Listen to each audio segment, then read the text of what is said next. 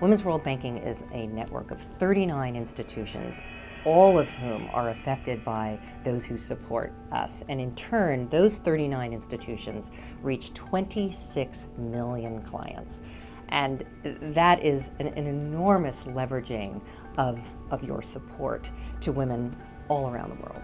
So when you support Women's World Banking, you're not only supporting the development of sustainable businesses, you're doing it in a way that furthers a social mission as well.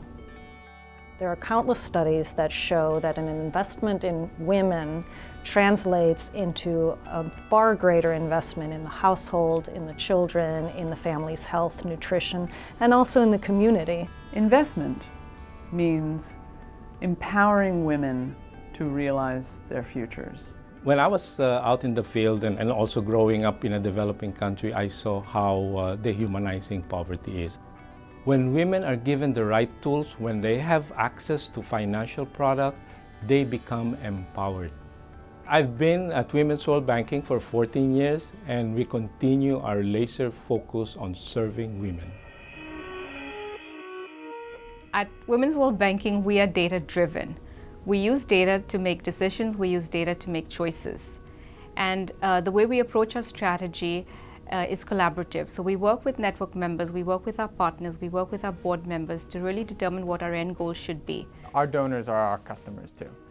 We have a shared vision for how we want to affect change, and our job in the finance department is really to be careful stewards of those funds. Not only are we thinking about how to effectively take those monies and make sure that they really implement in that shared vision, but that our donors are constantly looped into what's the progress, what's the change, what's really so effective about how we do our work here.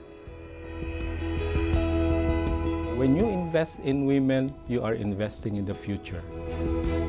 Our vision is that one day all women will be able to build a secure financial future for themselves and their households. Investing in women, it's the smart thing to do.